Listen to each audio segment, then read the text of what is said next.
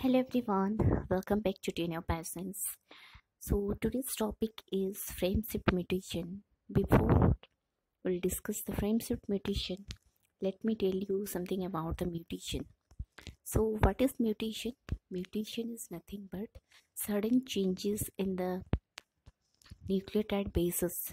So we know that the genetic information flows from DNA to RNA and from RNA to proteins in the form of triplet codons, and the triplet codons are nothing but the nucleotide bases, correct? So when these bases are altered due to deletion or insertion, that is called the frameshift mutation. So frameshift mutation is the mutation which caused by the deletion or addition of nucleotide bases, correct? So as you can see in the first diagram, normal protein sequence is formed. So first the mRNA, it produce the amino acid that is methionine. Methionine is for the initiator codon. Next AAG, that codes for lysine. Next UUU, that codes for phenylalanine. Then GGC, that codes for glycine. Then AUA, that codes for isoleucine.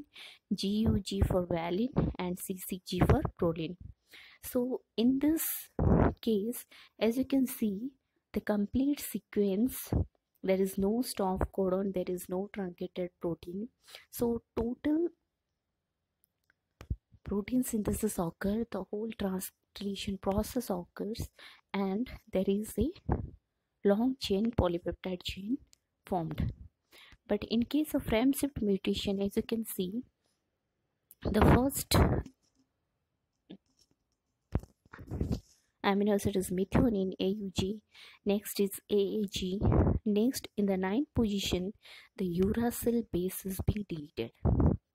So what will be the next sequence? Next sequence will be UUG, that is leucine, GCA for alanine, then UAG for stop codon.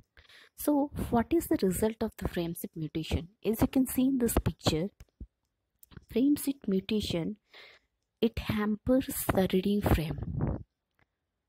So each triplet codon, it acts as an open reading frame. It consists of an start codon, that is a UG, that is initiator codon, and the reading frame it altered is a stop codon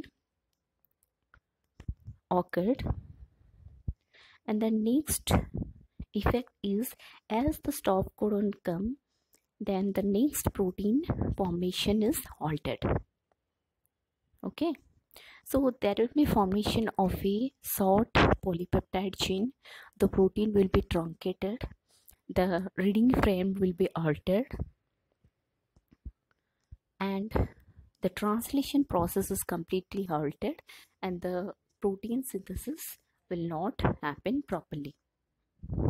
So this is all about the frameshift mutation. Frameshift mutation is generally the addition or deletion of a nucleotide bases in reading frame. So when you are adding or deleting a nucleotide base, it alters the complete reading frame, and it results in stop codon, which stops the translation process and results in a truncated protein which is no longer required by the body. So this is all about frameshift mutation. If you like this video, hit the like button, share with your friends. Thank you.